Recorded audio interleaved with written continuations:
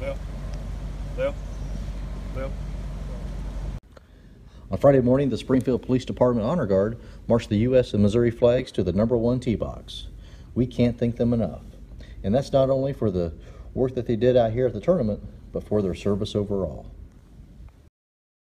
Events like this are always enjoyable. You know, it puts us in touch with a section of the community that we may or may not have contact with throughout our regular patrol duties.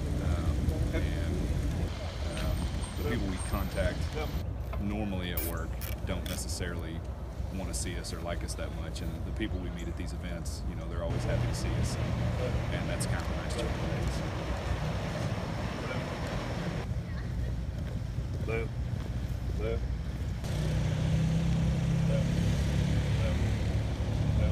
We probably do between funerals, color presentations, posting of the colors, graduations and things like that. We probably do anywhere between 25 and 50 events a year as an honor guard.